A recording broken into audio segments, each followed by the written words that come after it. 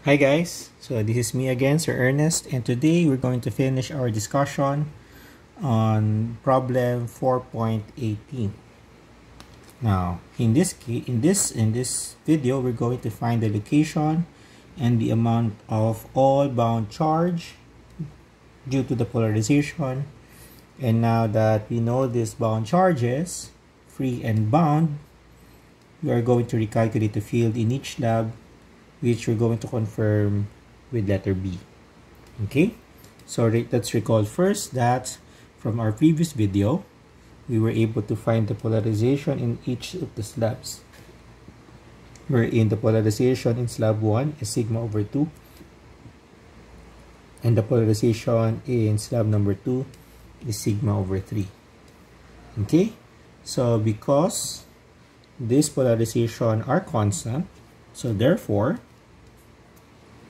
okay, remember these are constant, so therefore within the volume or within the slab there will be no bound charges within that volume, or rho B, because we know that this is negative divergence of P and divergence of a constant is 0, so therefore this is 0. Okay, so now we have, so that means only the bound charges, only charges will be accumulated or bounded on the edges of each of the slab. One here for slab 1, here and here for slab 2. So let's start with the bound charge for slab 1. So that's sigma B1. Okay, so this is slab 1. So here we have two surfaces. First surface is above, and then the normal vector will be in this direction, and then below is in this direction. Okay, so our polarization, okay, dot n hat at the bottom will now be equal to, because remember that this is plus and this is minus, so the polarization is in this direction, and that is a constant. Okay, so at the bottom of slab 1, n hat is upward, same direction as P, so this is positive, right? So this is equal to sigma over 2. Now this is also equal to P on top dotted with n hat. In this case, on top, the polarization is opposite the direction of n hat, so this is negative sigma over 2. So in other words, on top, now have negative sigma over 2 bound charges, and at the bottom of the slab 1, we have positive sigma over 2. Okay, now for the second slab, or slab number 2. Okay, so sigma B2 is equal to P bottom dot n hat, and then P top dot n hat. Now, the polarization at the bottom is sigma over 3. Okay, the direction would still be the same, but in this case, at the bottom, the polarization is still upward, while on top, the polarization is downward. So just like our case earlier, at the bottom, that would be positive because the direction of the polarization and n hats are the same. So this is sigma over 3. And at the top, the polarization is opposite to the direction of your n hats, so this is negative sigma over 3. So we're going to write here negative sigma over 3, and at the bottom, that's positive sigma over 3. Okay. Okay. Nice. So this is now the location and the amount of bound charge for the two slabs. Okay. And then lastly, now that we know the bound charges, we can now recalculate the electric field. Okay. So for example, for slab 1. Okay, so for slab 1, and then we're going to use Gauss's law. Integral of E dot dA equals Q enclosed over epsilon. Okay, so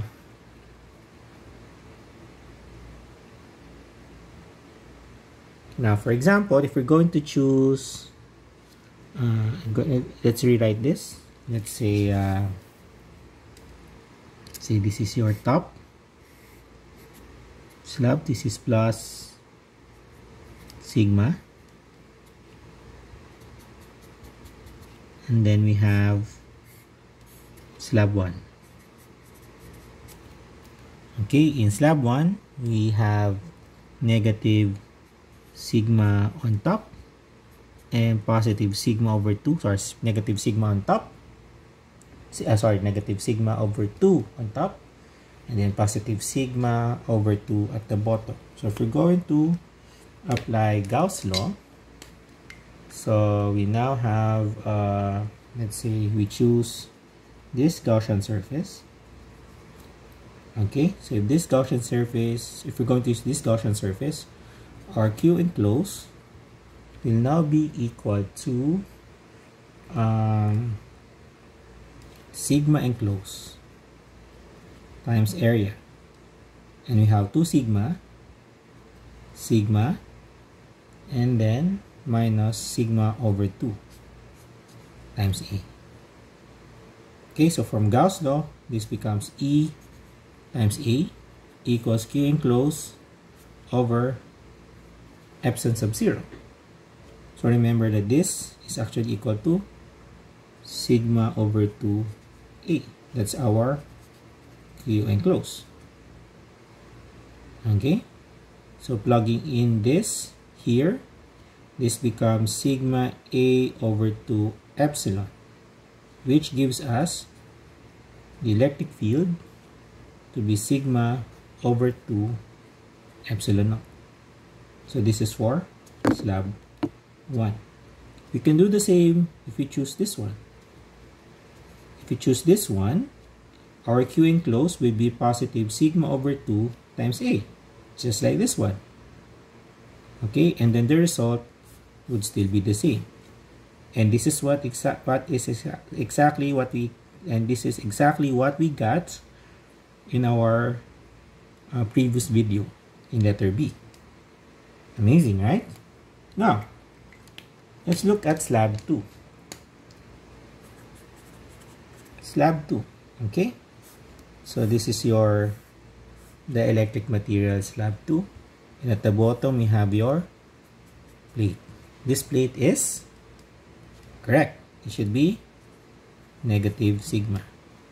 Bottom of this, this is slab number 2. The bottom is positive sigma over 3. And then on top, this is correct. This is negative sigma over 3.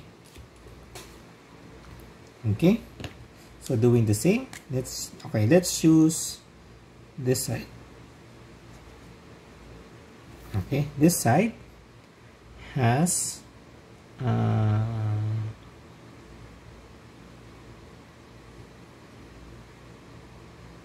this side now have Q enclosed will be equal to sigma over 3 minus sigma times A, which is equal to negative 2 .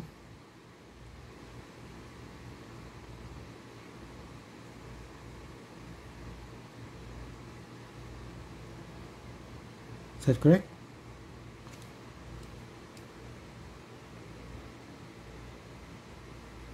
Okay, negative 2. Yeah, negative 2/3 sigma A.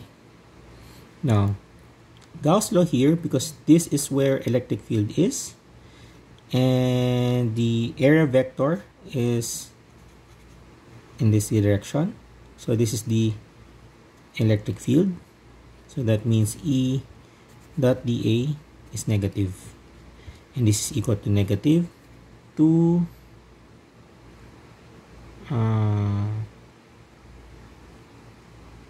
2/3